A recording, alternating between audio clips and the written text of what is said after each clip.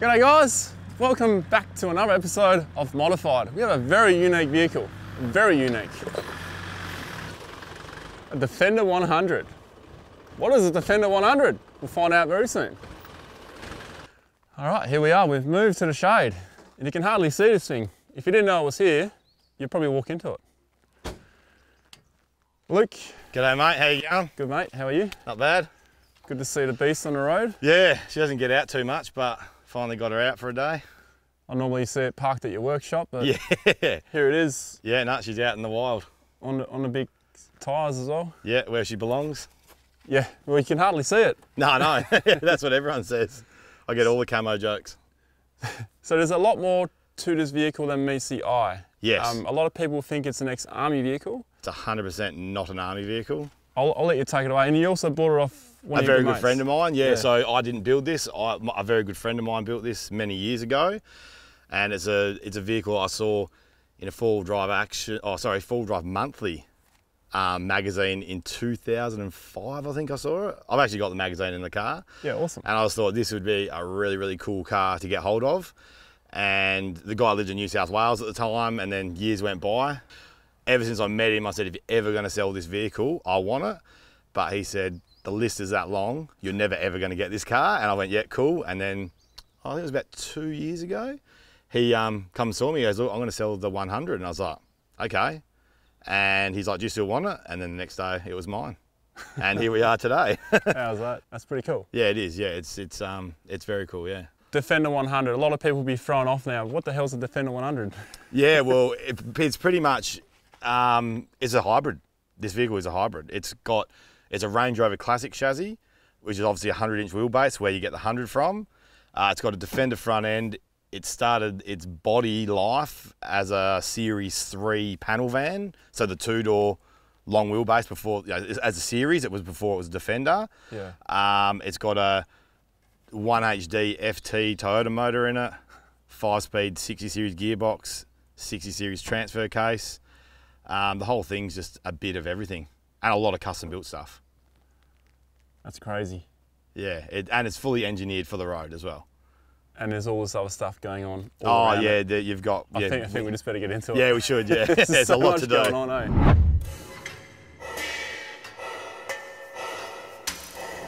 Well, here we are. I've changed up a bit on the configuration on this video because there is so much going on. And let's talk about game-changing stuff. This is old. This is completely game-changing from back in the day. Nothing like what people call game-changing today. So let's get stuck into this, because this is the core of four-wheel driving, the core of modifying. This is probably the most modified vehicle I've ever lent against. Let's start with the exterior. Maybe explain to us how the body is. Where do you want to start? So, pretty much, it started from the firewall backwards, started life as a Series 3 two-door panel van body. I think panel van body, that's what I call them. So from the firewall back is a Series 3 panel van. Okay. From the firewall forward is Defender, 110, 90, 130. It's a Defender front end. Defender front window as well. The chassis is from a 1988 Range Rover Classic, which is where we get the Defender 100 from, because it's obviously Range Rover Classics came out as a 100-inch wheelbase. So this body has been cut 10 inches in the middle and shortened, and then cut 8 inches down the back and just bobbed up. That's why it looks like it fits in the wheel arches perfectly, because the body's actually been cut down to suit this chassis, and this wheelbase, I should say. That's crazy. Yeah, so it's got custom-made body mounts. Like, everything on it is custom. The custom long arms, they're all hand-built. So it's got arms, I think, about 400 or 500 mil longer than factory. And when you say long arms, they're bloody long. They're meeting in the middle, so you can't get any better than that. It's got custom shock hoops, like everything about the body and the chassis. It's just a big mismatch of different cars. It is. Must have taken a long time to put together. I would have to ask my mate who built it, but I think it took him a couple of years to build it. And I think in the late 90s is when he started it. And I think it was finished in about 1999, as it is today, pretty much. Okay. I haven't changed anything on it, apart from put some bigger tyres on it when I go off-road. And the paint that's on this vehicle, that's the actual military or army spec? Yeah, so the guy who built this car had a mate that used to spray paint for the Australian Defence Force. And yeah, so this paint is from military vehicles. Which is why it looks like a military vehicle. Yeah, but it's not. But you've also got all the attachments on here and... Yeah, no, I've got the shovel and all that, so I can do some mining, digging a hole, can do all this sort of stuff. PTO winch on the front, I see. Yeah, PTO out of a 60 series Land Cruiser. So it's a Toyota winch. Toyota winch, yeah. Using the good parts. Oh, you got the old symbol here too. Yeah, it's the old Toyota symbol. Actually, no, this is out of a 40 series, sorry. Yeah, the winch is out of PTO out of a 40 series Cruiser. The front bar here is custom made just to look like a military one. So this is all stainless steel. And you got the blackout lights too. Yeah, this has got blackout as well. Yeah, I don't think. Yeah, these lights don't work. They're just there for show. That's why it's so confusing because you think it's an ex-army car. Yeah. Because of this. Yes. The paint and the blackout. Yeah, everyone. A lot of people that come up to this vehicle think it is a Parenti, but it's definitely not a Parenti. Yeah. What's this? That is I can weld. So this is running twin alternators. And yeah, we can arc weld off the front of it. You can arc weld off the front. Weld, yeah. So pretty much it's running twin alternators and we just do a configuration and then we've got to switch to turn the regulators off, and the more you rev the car, the more amps you get. I think we can get up to, I think it's like 120 amps with it roughly. But I didn't bring any of that set up today, but I can show you one day, and yeah, she arc welds pretty well. Custom bar. Yep, all custom. Suit the, is a bar from a Toyota to suit the winch? No, this is purely custom made, this bar. To sort of look like a military sort of front end, but obviously to suit the Toyota PTO as well. Okay. Because if you look at the Parentis, they do have bull bars that look quite similar to this. Yeah, they're similar. Yeah, similar sort of stuff with like nothing under here, it's just the tube work. But yeah, it's just made to look like a military vehicle, really. That's awesome. Yeah. So what spotties we got behind these covers? Just a set of the old Hella Rally 2000s they are. Halogens. Halogens, yeah, so they're pretty bright at night. Yeah. So they're all cracked and... Oh, yeah. They've had a bit of a hit. Yeah, no, I hit a tree last year at the W4 challenge, so I smashed them. I've got some new ones sitting at home for it. I just can't bring myself to modernise this vehicle too much. Oh, so you use this in a four drive competition challenge? Yeah, I'm in the W4, Team W4, which is a Land Rover club. And they do a challenge just north of Perth every year. Yeah. So I usually know the one, head along to that and yeah, go test the old girl out. Let's move down to the back. I'm sure there's more going on. Cool. To complete the bodywork, we are around the back of the vehicle. Yeah, so there's no thrills around this side. Oh, you got a pintle? Yeah, pintle hook. And I've got a reach hitch there as well, so you put a reach hitch up that way. So you can tow pintles cool. And yeah, just your normal trailers. It's pretty much, well, it's got a custom made rear door. All you need is a number 5 trailer, mate. I've got one at home. You got one? Yeah, I've got one, yeah. So I'll tow that around a little bit with it, but not a huge amount yet. The back's pretty much custom made rear door, custom made wheel carrier, custom made tail light holders and jerry can holders, just like on a Parenti. It's just a copy of how the Parentis were brought out. And other than that, it's not really much else going on with it.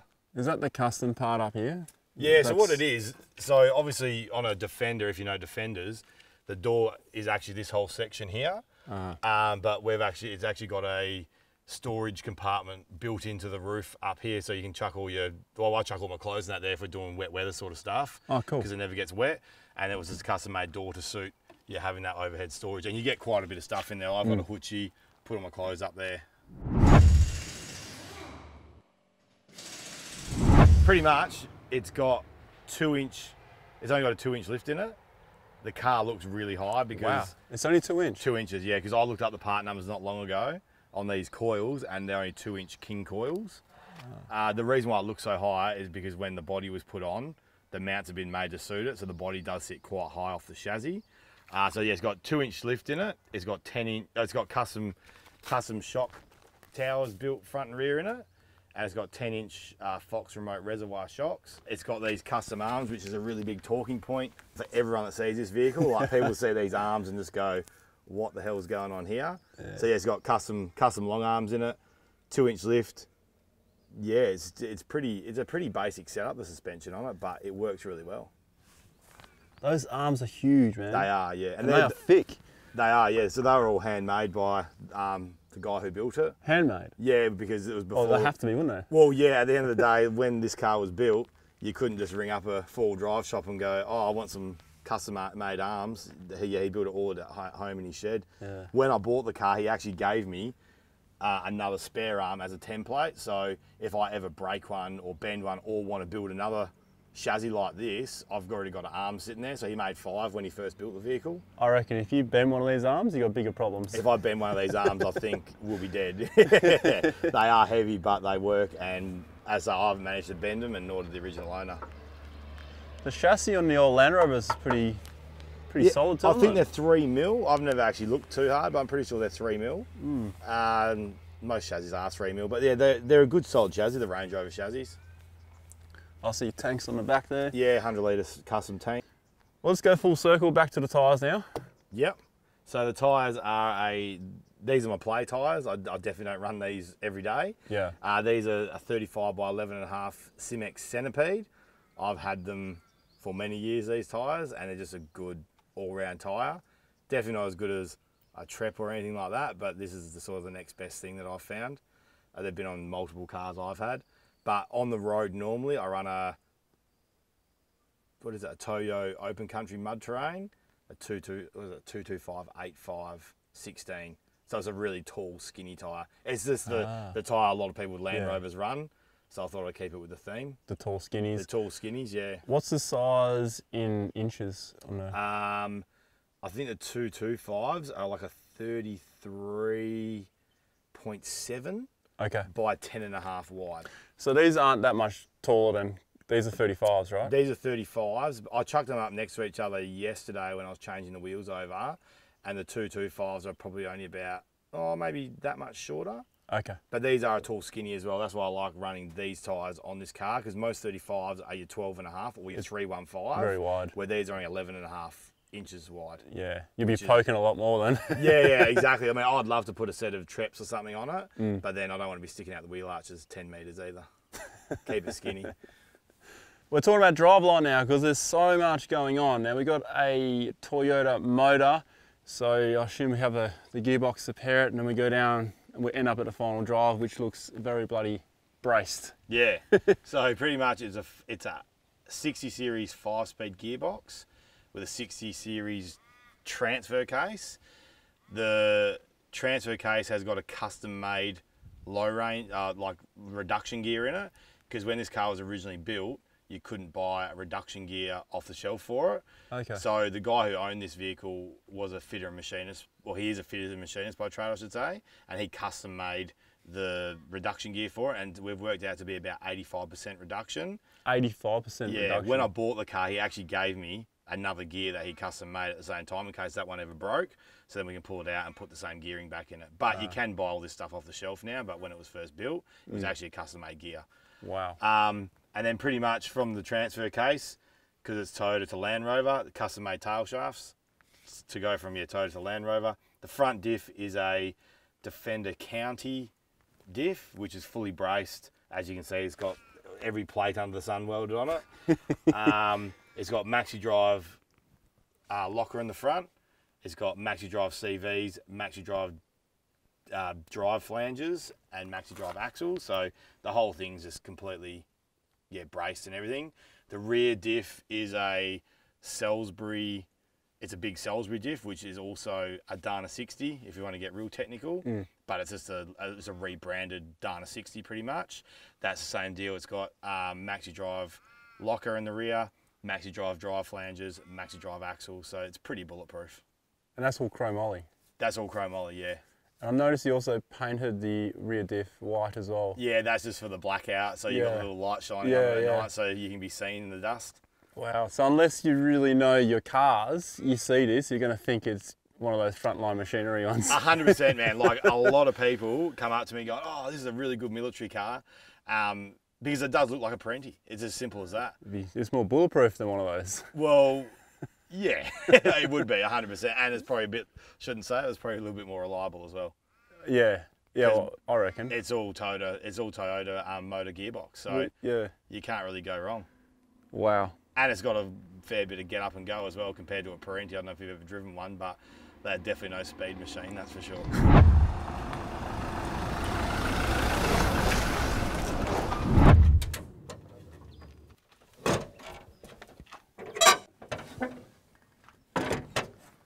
Well, we got the heavy bonnet open, the aluminium heavy bonnet. Yeah, with all the heavy tools on it. First thing I'm noticing, it's a Toyota motor. And the second thing I'm noticing, you got twin fuel filters in here too. Talk us through the motor. All right, so this is probably my favourite part of this car, is everyone thinks it's a Land Rover, but when you open the bonnet, it's a Toyota. The motor is out of a 97 80 series, so it's the 1HD FT motor, which is the factory turbo diesel motor of that era. Twin filters, the guy who built it, custom built, did it like that because he was real funny when he did a lot of remote travel about getting water in his fuel. So it's always had the twin filters on it since it's been built. It's got the endless air compressor. This is an aircon pump out of a Toyota Corona. I think it's a... Corona? Yeah, Toyota Corona. I think it was a 1980s Corona that pumps out of, and it's been converted into an endless air compressor.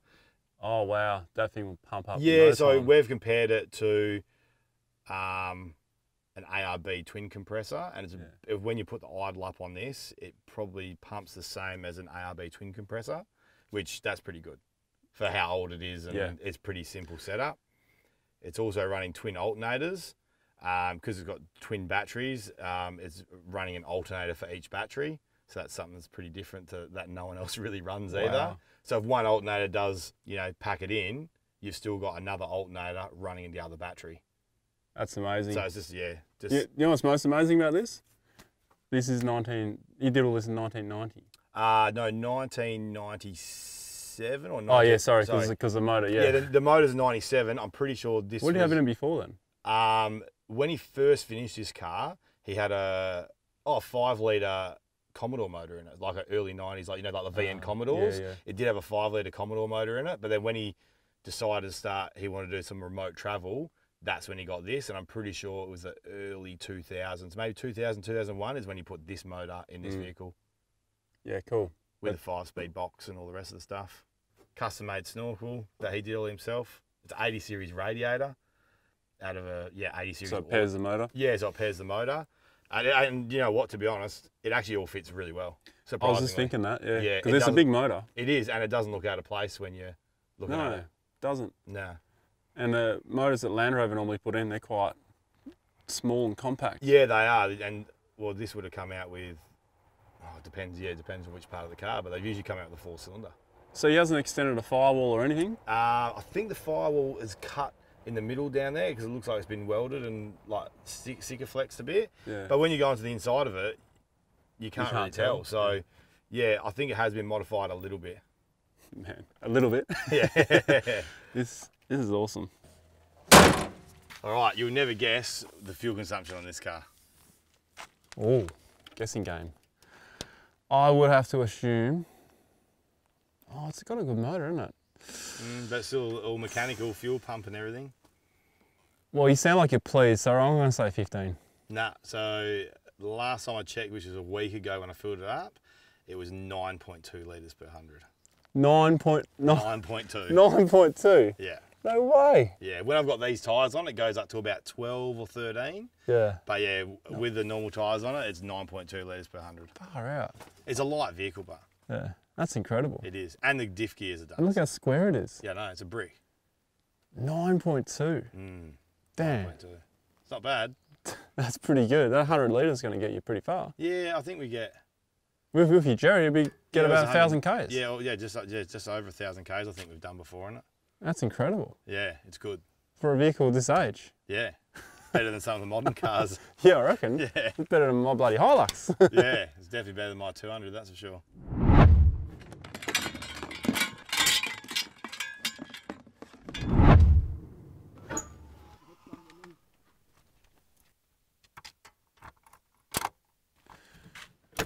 Out to the back. Well, as we spoke about before, custom-made rear door. Yeah. To obviously allow for this bulkhead that's been put in here. That's cool. And before we go up there, you got a bit of a table there, right? Yeah, for making me coffees and stuff on. Sweet. And that ocky strap there's to hold the door open when it's windy. Nothing too flash, but it works.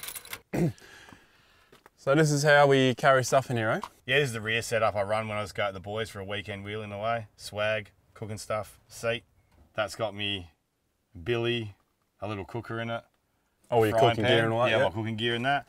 It's got all my recovery gear and that's in these lockers left and right down there. Oh, cool. Oh, this one here? Yeah, recovery gear in there. 40 litre water tank down the side here, stainless steel one. It's got the fridge down the front, little 35 litre Ingle. That's all we really need for a couple of days away. What's in the big box here? A few tools, spare CVs, coolant, power steering fluid, just all the bare minimum stuff in case we do have a breakdown. So what is the weak link in the driveline on this vehicle? Axles and CVs in these, Okay. but it has got chromoly CVs, chromoly axles, everything, drive flanges, the whole lot. It's got everything's aftermarket chromoly in it. So you got to push pretty hard to yeah, break something. to break the diffs in this, you have to be pushing real hard. I've never broken anything yet, but I haven't pushed this car as hard as I probably could either. Quick touch wood. Yeah, I know. I noticed the seats are back further. Yeah, so the bulkhead allows you to bring the seat right back. And then once the bulkhead was cut out, it's got the twin hoop rollover bar in it with all the seat belts and that connected to it. Oh, wow. So you can go silly. Yeah, you can go silly. Yeah, I mean, it'd be all right. You'd probably hurt yourself if you barrel rolled it down a hill or something, but I don't plan on doing that. We'll go to the front of the cabs shortly, but Yep. what's with the red and white light So there? white light's just your normal interior light, and the red light's your blackout. And obviously, at night time, I run the red light. What's it like driving at night with a red light? Pretty awesome because you can see, but it doesn't. You can still see out. Yeah, right? you don't lose your night vision, obviously. I so want to do that to my own car. Yeah.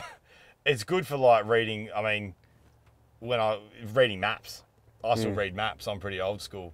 I don't have a GPS in this car. If we go out stupid places, I take maps. Yeah. Because it's just Can't go wrong. You can't go wrong with a map. And if you know how to read a map and you got a compass, you don't need a GPS.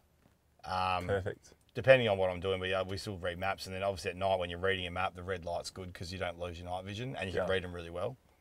I know you got 2 kids, but there's only 1 seat in the back. Yeah, so when I first got it, it was only a 2-seater. And I've made a bracket. So that rear seat there is out of a Disco 4. So it's the 3rd row seat in a Disco 4.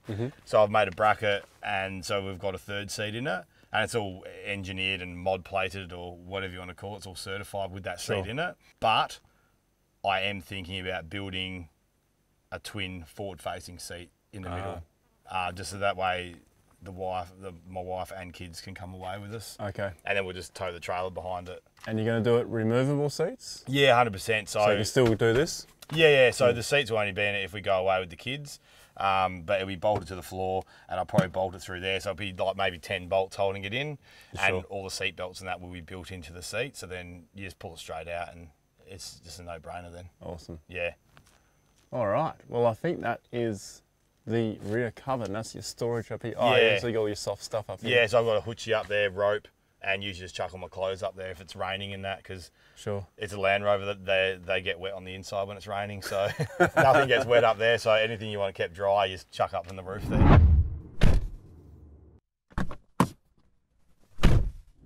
Now the front of the, well, what is it? This part is the It's called Defender? Or Yeah.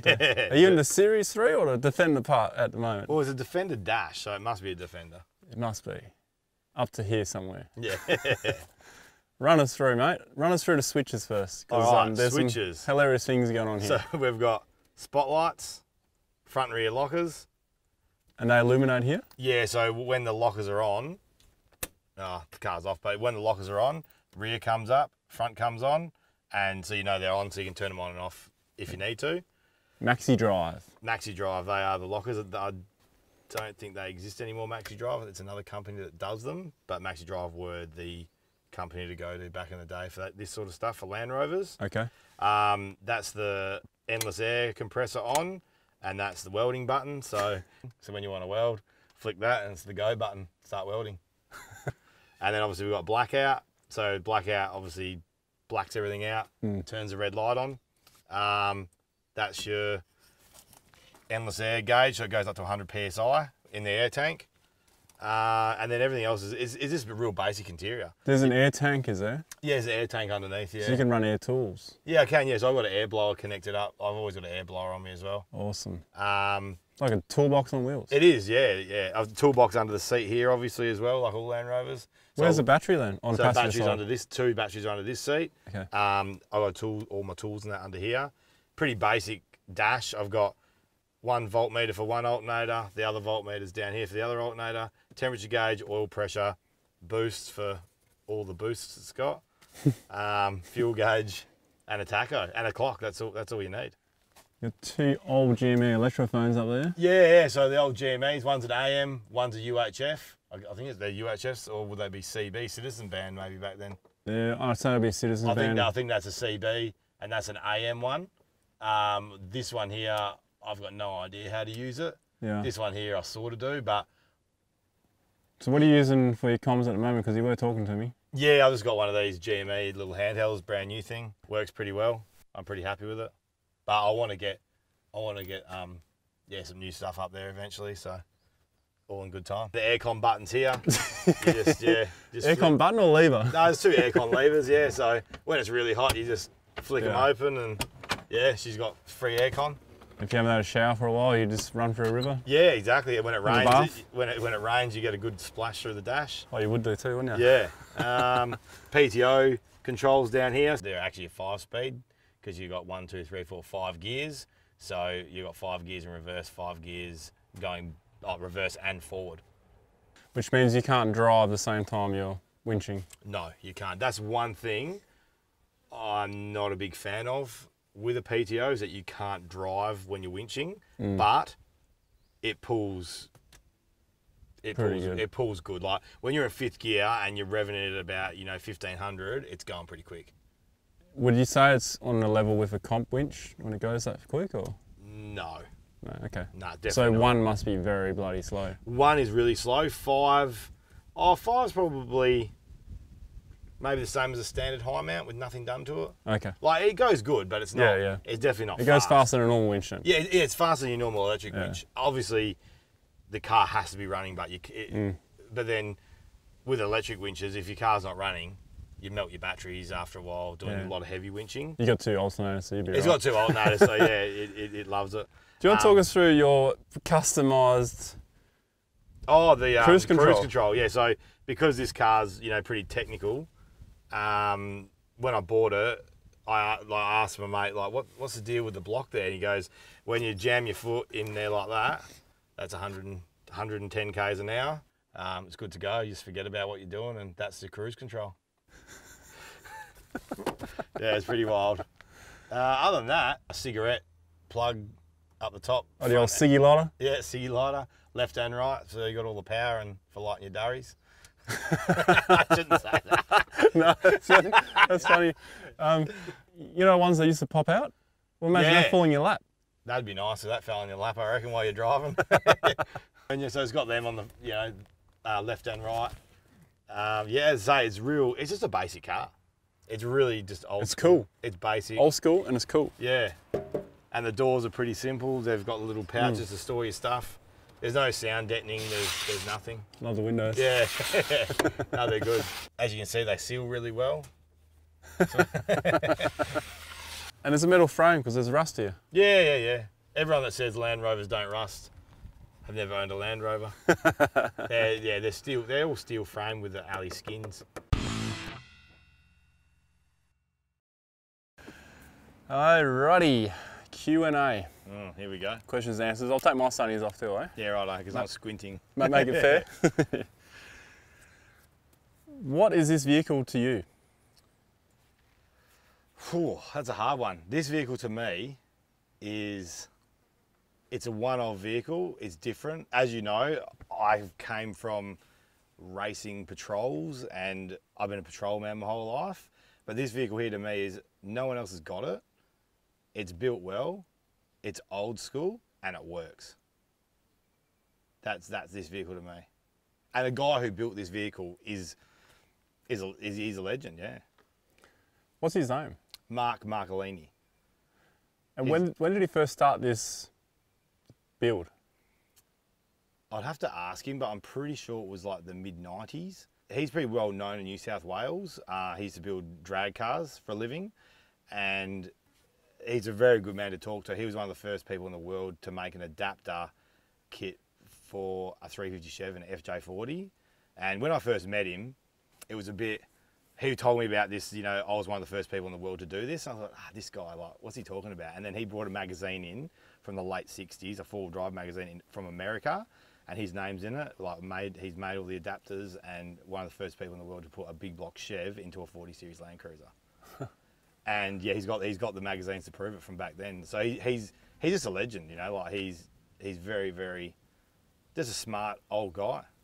He's building something else now, I understand. He's just finished building a 2B Ford control, same sort of deal, Toyota motor, Toyota gearbox with a full camper body on it.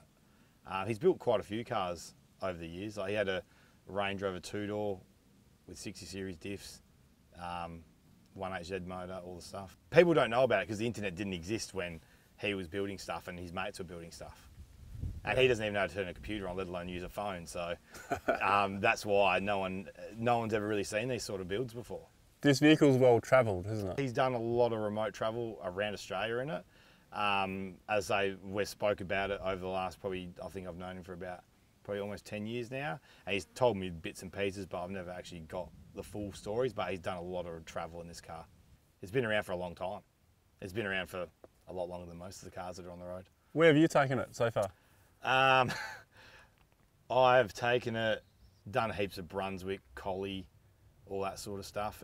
How's it going, Brunswick? Oh, good. It's built for it, man. It was built for rock climbing, this car. So it's, when I first bought it, coming from a Nissan, then they're pretty bulletproof, and I knew how to drive a Nissan. I was a little bit worried about this car, and for the first probably year and a half, I was real like, oh, I'm going to break it, because, you know, Land Rovers have got the whole, it's going to break as soon as you take it off road thing. And then Mark, the guy who built it, he came out with me one weekend and said, look, you drive it and show me what it can do. And he drove it, and I was just like, wow, this thing is an absolute animal. And it's just, yeah, and ever since then, I'm not afraid to throw it around now. Where are you intending on taking it next? I'd love to do the Holland track in it, because it's not, you know, it's not overly far from Perth, but doing the Holland track in it would just be cool. Just because it's an old school car. Like, everyone's got their coffee machines and all this other, you know, nonsense you don't need. Where I've got a, you know, 40-litre gravity-fed water tank and a billy that I chuck on the fire. Like, when you drive this car, and when I go away in this car, I try and keep it as old school as I can, because this is like the originating of people four-wheel driving. Is you went basic, you didn't have to take your home with you. Totally. Yeah. And you still got your luxury of having a 35-litre fridge. Well, yeah, exactly. I've got the little fridge there that works pretty good. I can tell the vehicle's at a spot where you really liking how it is, how it drives, and the whole feel of it. But is there anything you're going to change to it?